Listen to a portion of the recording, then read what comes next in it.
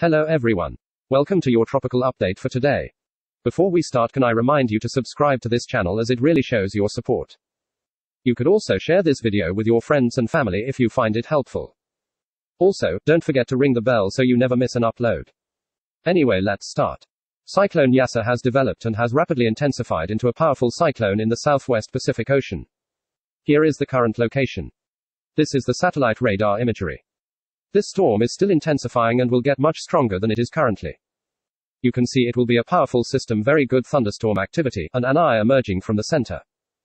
Looking at the forecast cone and strength of this system, you can see it is expected to meander in a similar area where it is now. But it will gradually move southeast towards Fiji. With 100 knot winds, that's about 115 miles per hour, the equivalent of a Category 3 storm. Immediate action has to be taken if you are on the island of Fiji, as this could be potentially deadly. High storm surge is likely, but it is too early to know the details, as this system is still strengthening. Next, let's look at Cyclone Zazu. Cyclone Zazu has formed just east of the location of Yasa.